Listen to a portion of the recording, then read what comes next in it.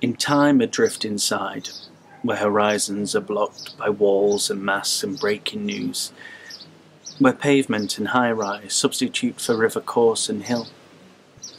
And setting out to stretch your legs, you'd also need a headspace. I have to close my eyes to breathe. In this mind's refuge, I'll wear these boots to clear these lungs and get to where I want to be. I'll ignore the daily updates, the pounding in my neck. I'll stumble over rock and root and fray some holes in woolly socks by Solway's muddied tidal shores, to Salton Bay and Salcroft Beach.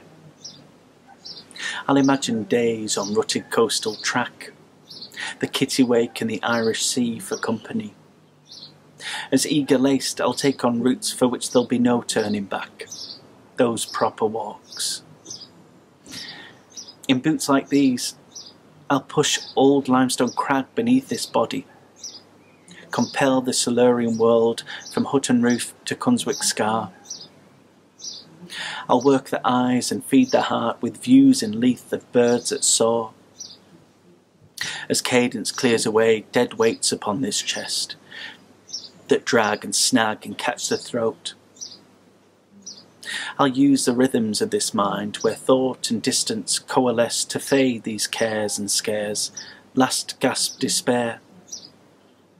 In boots like these, I'll seek clean air by Bassenthwaite, where rippled clouds reflect in thought and softened colours move with leaves, the stuff that flows through passing trees.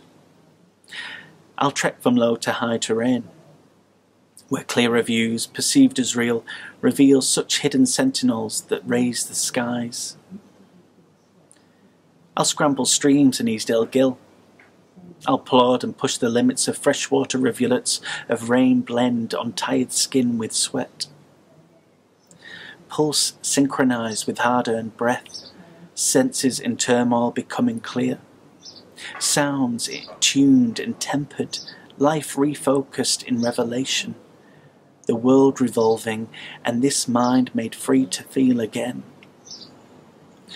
I'll live and breathe in boots like these.